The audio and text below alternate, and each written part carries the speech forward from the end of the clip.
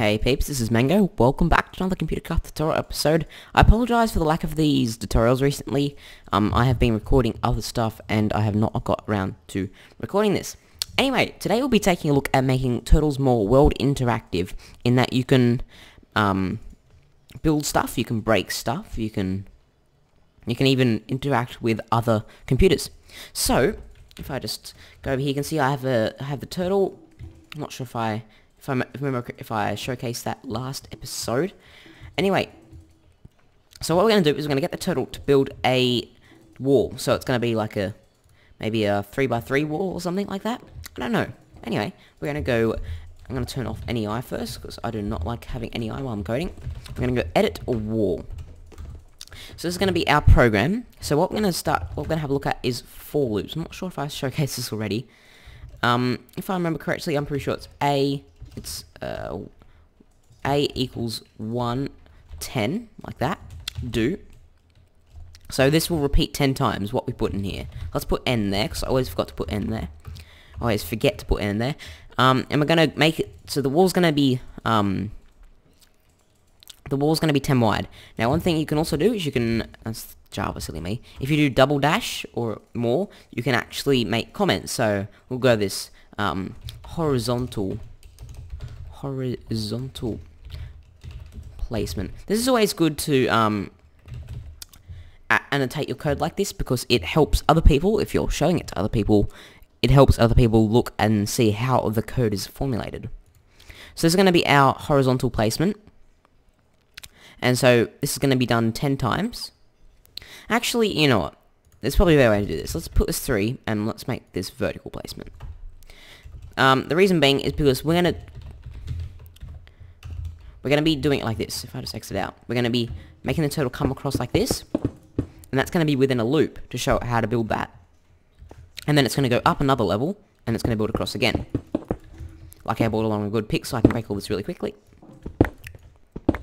So we're going to have to design, so this is going to be our vertical placement, so this is going to be layered and this will repeat 3 times before it finishes. So we're going to create another for loop in this, and this is going to build our horizontal placement. For B, remember if it's the same variable, got to remember not to call it an integer according to the Reddit, a helpful user on Reddit. If we go B equals 1, 10 do, and we're going to annotate this, and we're going to call it horizontal placement, like that, and we're going to put another N there, obviously to not annotate it, of course, it's essential, but that's just to organize our code. Remember to always put organized indents. So what we're going to do for the horizontal placement, we're going to do turtle dot hang on, let me think how we can do this. We can go turtle dot turn right. That should work, I believe. Actually, turtle dot place, and then turtle dot turn right, and then turtle dot forward, turtle dot turn left, and that's going to repeat the loop. Now this is actually pretty inefficient because the way it's doing this is it's going to place, so this is going to be the turtle, it places the block, right? So it places the block, let's get rid of that, and then it turns right from here, so it goes near, it goes forward like that, and it turns left again and it places the block, and it repeats that loop. So it goes like this, because the turtle can't just place it to the left as far as I know. Here's our super pick. So from there, that will be our loop. And the reason why, so this is what's going to happen is when it finishes the loop, so it's going to end up over here, and it will turn right, and it will wait here because this is the end of the loop. So then what we want to do is we want to make it go up, and we want to make it go across again. So the way we're going to do that is from there, turtle dot up, turtle dot turn left, so it'll be here, and then it'll move up 1, and it'll turn left, and then we'll start over here again. So I want it to go forward from there. Now what we're going to do is we're going to go turtle. This might seem a little bit silly. Dot move forward. I'm going to go make this 11. Now we can do this more efficiently. Later on I'll show you how to introduce arguments to it, so when you run the program you can actually specify what size the balls will be, which is very interesting to try. So once it finishes, it'll move across here, turn this way, so this is the end of the wall, and then it'll go up one. It's not going to build up one, obviously. It's going to turn left, and then it's going to move forward 11 this way. And if my often miscalculated calculations are correct, it should end up at where it needs to be to build the next one. So let's save this, and that should work. Okay, so there's actually an error with the program I wrote.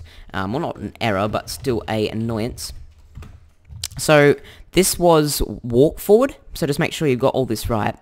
Thanks, and a helpful user on Reddit, sorry if I pronounced your name wrong, Atenfiat, I can't pronounce that properly, told me that, let's see, turtle, turn left and turn right don't accept perimeters, and that is quite helpful. So this has a bit of a problem with it, and I don't think that accepts perimeters either. So I'm going to create a for loop for this. So I'm going to go for C. Actually, let's just call this walk. So walk equals, we're going to make him go forward 11 times. So do. So this is essentially making the total walk forward 11 times. Let's just put the tab there. So that will just walk forward basically 11 times. And that should work, I believe. And also, I forgot to mention, when he actually finishes doing like walking across to get to the start of the wall again, he actually has to turn right. So we're gonna have to put that in here. Turtle. Well, let's not put the ridiculous number of tabs. Turtle dot turn right, like that. And then if we go walk, and let's actually put the cobblestone in there, he should start building the wall. So I ran this program before, and there was actually some errors with it and problems, so I had to fiddle around with it a little bit.